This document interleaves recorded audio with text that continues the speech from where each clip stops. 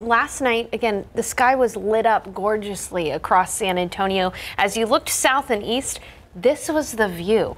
Take a look at your screen here. Some of the pictures sent in through our KSAT Connect feature. Isn't that awesome? It's amazing. It is amazing. It looks like it's photoshopped. I know, almost, right? I'll tell you what, this is a storm chaser's dream to get a backlit thunderstorm off in the distance. This is another great picture sent in to us through our KSAT Connect feature.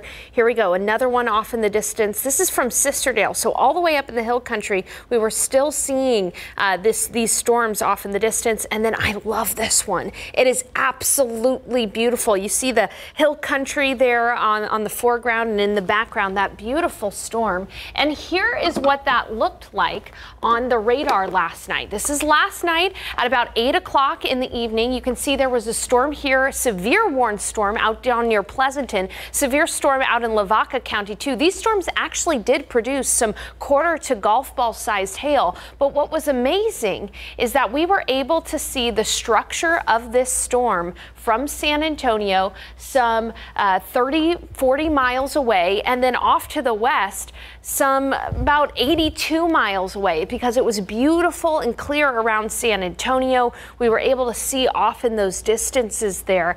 And some may be asking, why does the storm look like this off in the distance?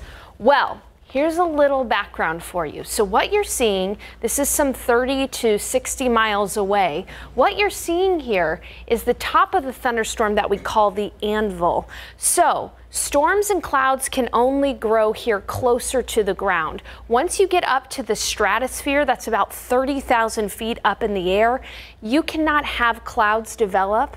They don't develop in the stratosphere. That's why planes fly up in the stratosphere, so they can avoid any kind of turbulence. So as the storm grows vertically, it flattens out when it gets to the stratosphere. And that's what we're seeing here, the flattening out of those storms. Also, notice how there's streakiness here. It kind of looks wispy. That's actually the cold part of the storm, or the snow part of the storm. So up in the atmosphere, you get snow develop.